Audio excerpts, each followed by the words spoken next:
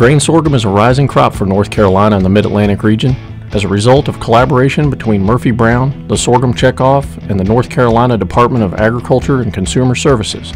The Mid-Atlantic Feed Grain Initiative has challenged producers to increase local grain production in order to meet regional demand.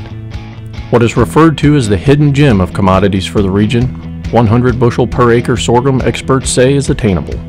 We're seeing yields not all that uncommon, not just 100 bushel, but 120, 140, even 150 bushel sorghum. Sorghum is competitive profitability-wise at these yield levels, and the Mid-Atlantic Feed Grain Initiative Alliance seeks to show growers the opportunity grain sorghum offers. The fact that we have a lot of upside potential in yield in sorghum at the given price that we have today means that growers have less invested in per acre in that crop and yet can see returns that are very similar to soybeans in North Carolina. Demand for locally produced grains, specifically for livestock feed, have skyrocketed, and it is important for growers to increase acres to meet the demand Murphy Brown and other entities have created. Well, I think the big opportunity is that the marketplace is here. This state has an appetite for grain. It's at least 2 times more than what's produced.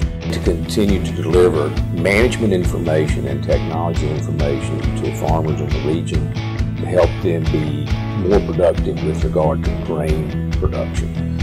Real focus on alternative crops like grain sorghum, as well as how to do a better job managing traditional grain crops in the region. With high regional demand, this is a prime time for Mid-Atlantic producers to increase grain sorghum acres.